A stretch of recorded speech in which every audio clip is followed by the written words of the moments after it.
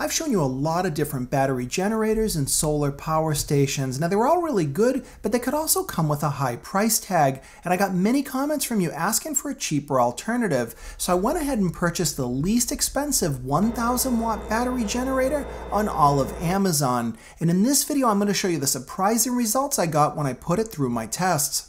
The numbers on this unit are good. It costs just over $700 for 1000 watts of output and just over 1000 watt hours of runtime. But what's most impressive is they say it can run 3000 watts for up to 15 minutes in a surge capacity. That's a big deal for running things like compressors and heavy-duty power tools. This has a surprisingly good build quality. That entire case is actually made out of aluminum and steel. The sides are rubber, which is great in case you bump it into something, and only the ends are actually made of plastic. Another unique feature is that it actually uses fuses, and they include a row of spares on the top. So if you ever cause a short circuit, you can actually replace these easily yourself. You can get to all of the ports on the front of the machine, and this makes it pretty convenient. And they've also included these rubber membranes that are great if you're going to have this thing outside. But if you don't like these, you can actually tear them right off, and this works great if you're going to use it mostly indoors.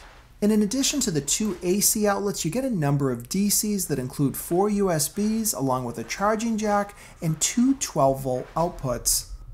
Another interesting surprise is the charging adapter. This thing is also made completely of aluminum, and it's even got an internal cooling fan. So once you plug it in the front to charge it, it'll give you some basic information on that display.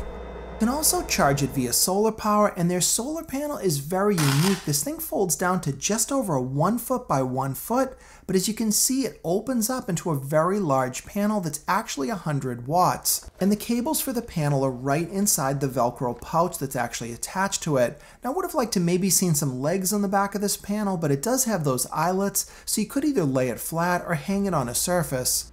With the panel connected, you'll get some basic information on the display. It's going to tell you that the unit is charging and where the state of the battery is, along with input voltage. Now, they don't include things like estimated runtime or those type of details, but for this price point, I found this information very acceptable. For my first test, I was going to start out small, and it doesn't get much tinier than this. This is a 250 watt heater that I connected to the unit's AC outlet. I didn't have any issues whatsoever. I turned it on, the heater worked, and everything was just fine. Now I wanted to do a real test, so I grabbed my air conditioner and a 1500 watt electric heater, and I'm going to try them out in the field. Now, this electric heater looks small, but it actually has the capabilities to drop to 1500 watts in its maximum setting. But for the first test, I'm just putting it in fan mode, and that's only going to draw about 18 watts, so of course it worked just fine. Now I went to the middle position. This is about 800 watts, and it also ran just fine without any issues whatsoever. Now with the third setting on, we're drawing 1500 watts, and this thing didn't miss a beat. And you've got to remember, it's only rated for 1000 running watts. I ran it for over 5 minutes, and it didn't have any issues whatsoever, and I just got sick of waiting, so I decided to move on to an even bigger test. It's a full-size air conditioner. It's about 8000 BTUs, and its running wattage is about 900 watts. But the key here is it uses a compressor which can wipe out units all the time. But that noise you heard is actually the compressor starting.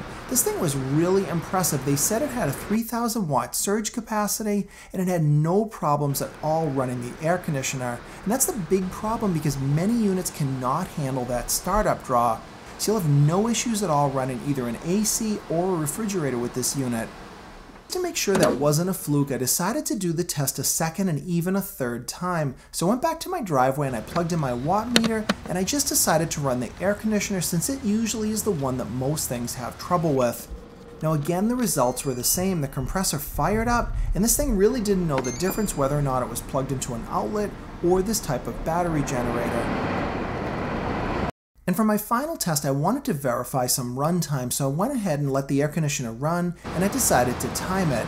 And this thing just ran and ran without an issue. And I only ran it for about a half an hour because I didn't actually recharge the unit during all this testing, which seemed to be more of a real-world scenario.